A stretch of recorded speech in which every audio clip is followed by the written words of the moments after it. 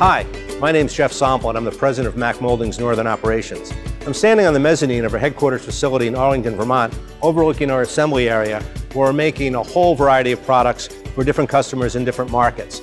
Back in 1920, when we opened up, Mack Molding was probably a pretty good name because we were just a molder. Since that time, we've added a lot of different things, such as sheet metal, machining, contract manufacturing, assembly of electromechanical products of all shapes and sizes, and it's taken us into some really exciting marketplaces. One of the ones I'm really excited about is energy and environmental. We've had some recent successes, one of which is a company called Inovus, which makes a solar-powered light pole, which we make here in this facility. We do machining for that, we do sheet metal for that, we're having circuit boards brought in from our sister division, Mack Technologies, down in Massachusetts. We put the entire thing together, we test it, and it gets shipped out to be installed all across the country and all around the world.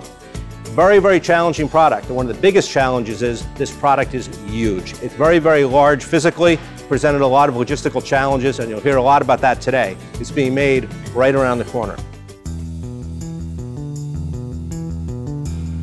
Welcome to Mack Molding's manufacturing floor. My name is Brian Campbell, the plant manager. Here I am standing where we produce the Inovus solar light poles. There are three distinct features I'm going to highlight throughout the assembly process today. One being the low cost of maintenance, ongoing maintenance out in the field. Two being the superior wind resistance results these poles get. And third being the low risk of vandalism out in the field due to various design features I'll highlight. Here we are at the assembly station where we actually wrap the solar collector to the pole.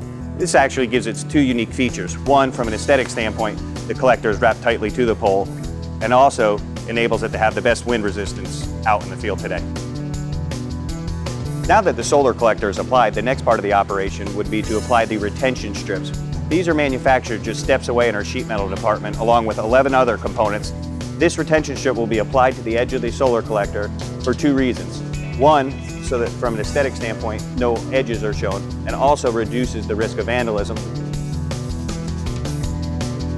Here we are at the battery assembly. Here's where we take 8 LFP batteries, do some light electromechanical assembly to join them, introduce them into their carrying case, and then skid them separately and sell with each pole. The LF battery is unique because it's world-class technology to give it the longest life possible, as well as perform in the hottest of conditions.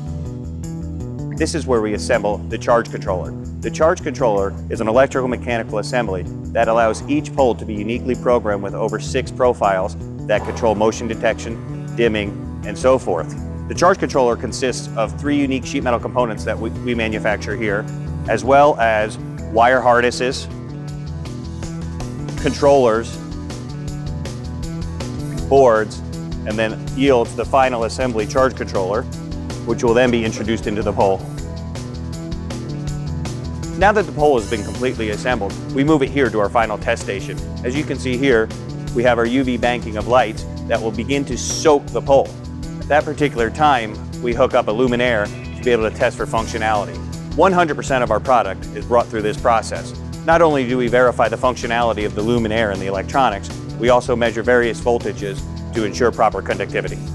Now that the pole has been completely assembled, 100% functionally tested, it is moved over to the packaging area, which is typically an easy operation. However, due to the sheer size and packaging requirements of these poles, it is quite complex, as you're about to see. The raw pole is then brought underneath these cranes, where we add the donut packaging. We will then lift that packaging into this Mack manufactured packaging fixture in order to standardize this operation. Once the pole is introduced, we'll then perform some strapping operations, final shrink wrap the product, put it into its bunking, and then it is ready to be shipped. As you can tell, we're very excited about this product. We've been manufacturing them and shipping them all over the country, literally all over the world, to be installed.